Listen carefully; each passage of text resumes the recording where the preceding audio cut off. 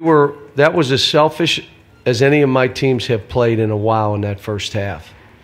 You know, I got to say this, and you guys know Mark and I are friends, but this is the third game. We were very lucky. He came in with an unbelievable game plan, had his team ready to beat us. Most teams are intimidated by this building. Mark's teams are not. They're not intimidated by this building. And that's because of him. And again, until I watch the tape, I don't even know how we won this game. I mean, we shot 20% in the half.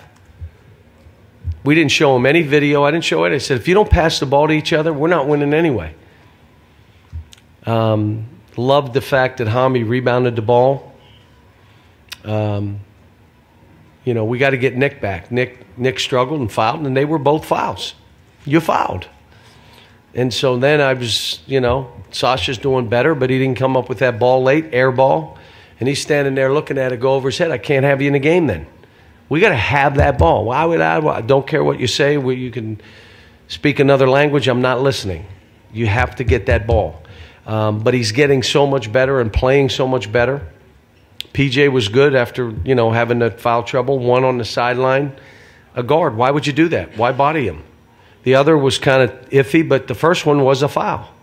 So now you got two, and I'm not going to lose the game in the first half. You get two, I'm not playing you unless the game's getting away.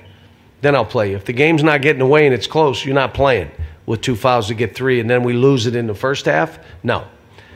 No, we'll try to win it down the stretch.